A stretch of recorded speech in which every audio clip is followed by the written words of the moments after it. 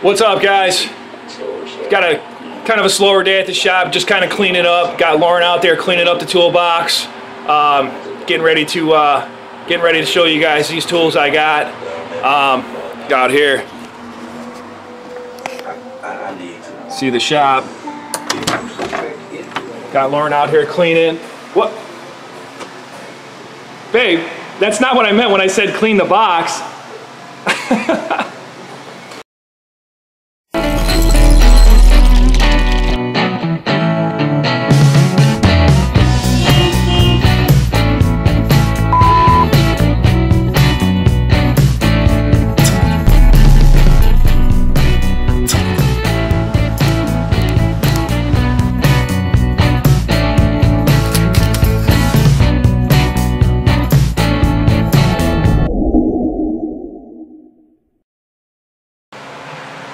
Alright guys, so I hope you got a quick little laugh out of that. You know, Lauren cleaning the toolbox, you know, it did need to be swept up there, but she usually doesn't climb up there and sweep it.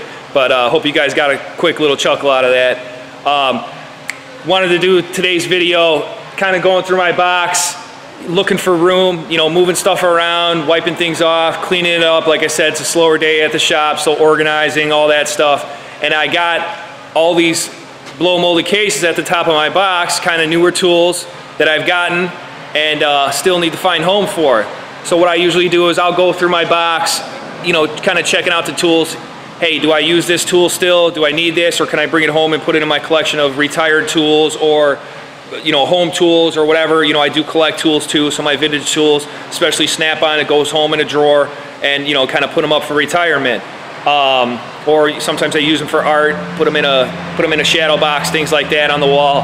So I'm going through my box, and I thought, you know, going through these tools, I wanted to kind of see if you guys, you know, maybe still use some of the older tools. You know, I tend to find myself using older tools probably because sometimes it's simpler, you know, just hooking up like an analog tool to a car to kind of check it out real quick instead of, you know, loading in the scanner, letting it boot up, you know, go through the process, dealing with updates and things like that. So a lot of times some of the older tools are faster. You know, using an older tool, it's quicker to hook up, it's quicker to, maybe on some of the older cars at the shop here, I still do get the occasional, you know, 83 that pulls in. I had a 79 truck here the other day. You know, I still do get these older cars. I mean, believe it or not, I was using the Snap-on brick the other day on a Caprice, on an old Caprice. I can't remember what it was for too. I think I was having connection issues using the Veris with the OBD2 conversion connector thing to switch over from OBD1. So I broke out the Snap-on brick and it hooked right up. Everything was fine. But just wanted to show you guys these tools real quick, a couple of them that I got here, and kind of ask the question, you know, you guys in the same shoes, using these older tools. You know, there's some that I just don't want to bring home. I still find myself using, and you know, I have a hard time putting them up for retirement, and you know, kind of want to get you guys' thoughts. So check these out. So I got these. First one here is a old Mako battery tester, and I still find myself using these. I mean, nothing puts a good load on a battery like the old ones. You know, these digital battery checkers, you know, yeah, they do load test the battery, but you know, it's a digital load they're putting on the battery. It's not an actual switched load, a circuit load, a loaded, you know, it's not a huge load they put on there. You know, they kind of stress test it, but they don't actually put a load on the battery. So sometimes you can miss, you know, like a dead cell or a weak battery, and this one, you know, puts a real load on a battery. So I still use this one, you know, on those hard to diag. I had a car in here the other day for a drain, you know, checked everything. The drain ended up coming from the battery. It was a dead cell in the battery, and you know, my digital battery checkers didn't pick it up. This one, I loaded it, and it showed it wasn't handling a load, and switched out the battery, and sure as shit, the drain went away. So I don't know if you guys had this one or seen ones like them. This one's the Mako one. What is that? MD4260 part number. I don't doubt Mako still sells them, but you know, this thing works. It gets hot. It got a big coil inside there. This thing gets hot when you load the battery. You can't load it for so long, but I still use this one. So that one will probably be staying. The next one I got here is this old AC sniffer that I have upgraded, but you know, I find myself still using, you know, on those dirtier jobs. You get under some of those hoods and it's just nasty under there, and you know, I'm not going to put my $600 AC sniffer inside there, so I use this one. Still works great. I mean, it's metal, it beeps real loud, you know, it still works. So you know, I have a hard time retiring this one. TIF, I don't even think this company's still around anymore, but they made AC and AC products, tools, gives you kind of the rundown of how to use it.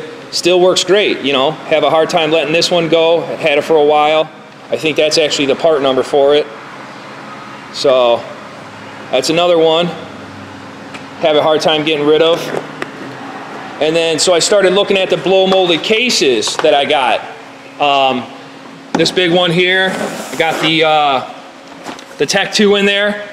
Thinking about taking that home, but you know, I still do use this one. Like the other day I had a G6 in here, had to unlock the radio, and this one's outdated by now. I'm actually looking into getting the MDI, the wireless MDI, and hooking it up to my laptop.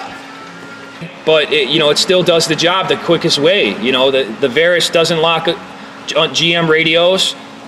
You know, it doesn't even control some of the modules like the THRU does. So I still do use it. You know, it's got all the connectors and all that stuff. I still use it. It's got the OBD1 connector on it, OBD2. So I have a hard time. I got the Candly module in it with it. There's a module in there.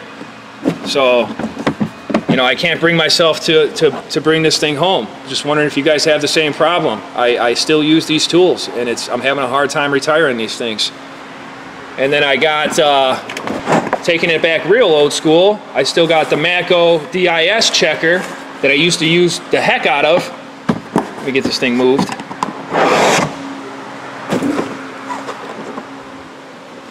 I used to use the heck out of this thing. I don't know if you guys seen these or used these before.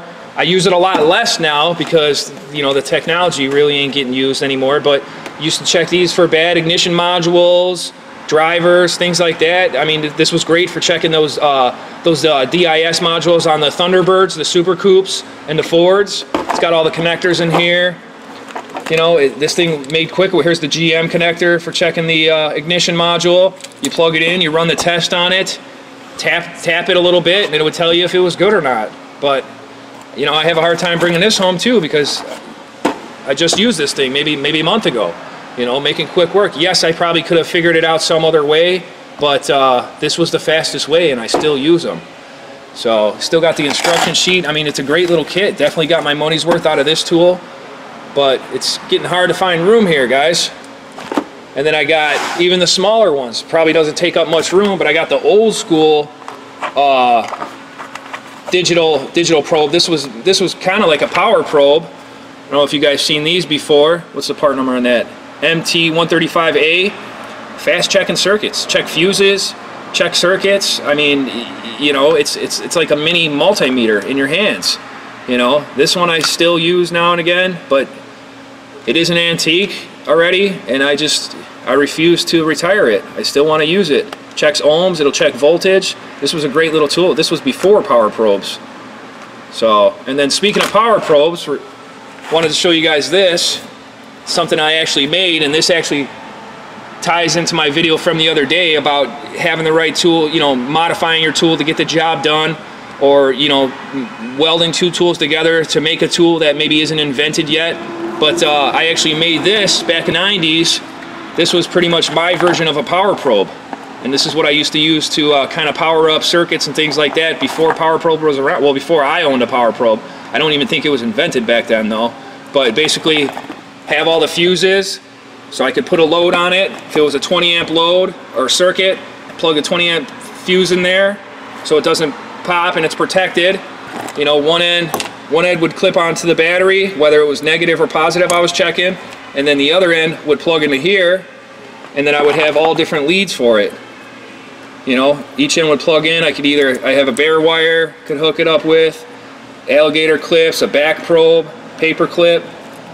You know, this thing's actually helped me out a lot. I've used it. So let me know if you guys had any tools that you made and maybe still use or kept after all the years, if you guys kept it just to keep as kind of nostalgic, you know. But yeah, this thing I made that before I even knew what a Power Probe was.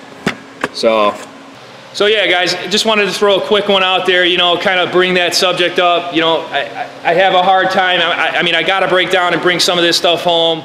You know, it's a slower day at the shop, like I had said. You know, I got to retire some of these tools to make room for the new tools coming in. I did order some other tools. They're supposed to be coming in. So, you know, kind of push out the old, get it in with the new.